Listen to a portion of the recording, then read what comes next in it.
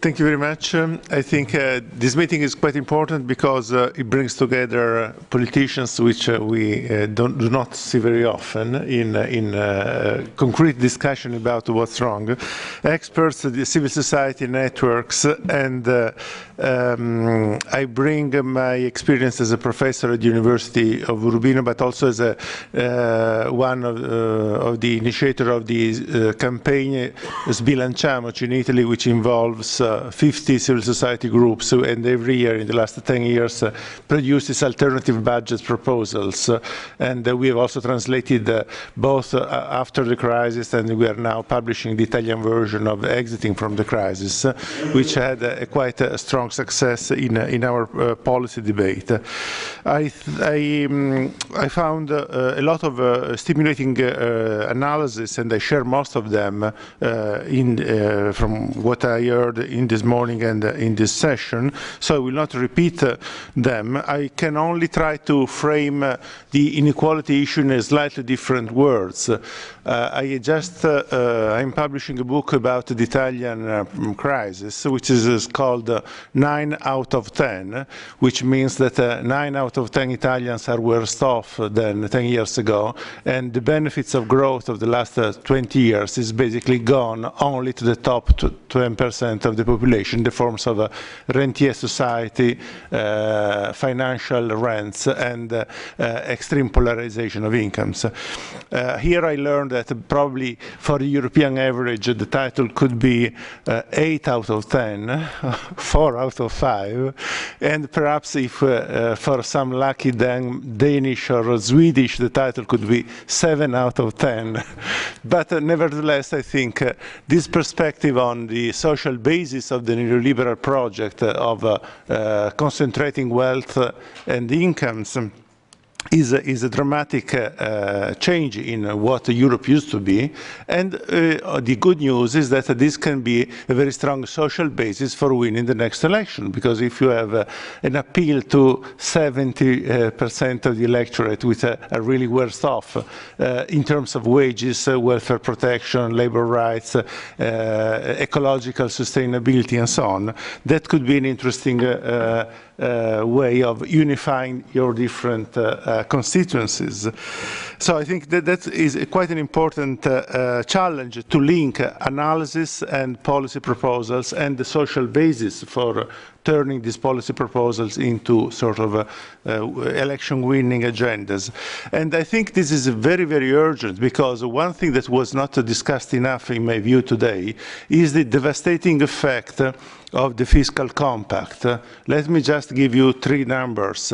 In the case of Italy, which is typical of half of the weaker European countries, we are already in a recession. This year the GDP is going to fall 2.2%. Of course, there is the decoupling in the good news between jobs and GDP, but there is no decoupling in the bad news. So the jobs are going to decrease probably 3 or 4 or 5%. Actually, we expect 1 million jobs being lost this year in Italy. You can multiply by 5 or 6 for other weak European countries. And in this context, the fiscal compact imposes not only the budget, no budget deficit, but the reimbursement of 1/20 of the debt, which in the case of Italy means 6% of total public revenue. The public revenue is going to decrease by 6% for this requirement, by 2% because of the recession leads to lower taxes being paid, and by an additional 2% because high interest rates are still very high in spite of our neoliberal prime minister. And so this means that the public resources are going to be cut by 10%, which is really multiplied by 5 or 6 times at the European scale. This means clearly not a great recession, but a great depression. Basically, the total inability of European economies as a whole to find not only a new growth model, but even an old growth model of any growth at all, and at the perspective of very dangerous, policy-induced, devastating depression. In this context, we have a hope in a couple of months in the French elections, because that's the only policy change that in the short term can emerge. And I think we should be aware that the challenge to this fiscal compact has to be an important element in the perspectives.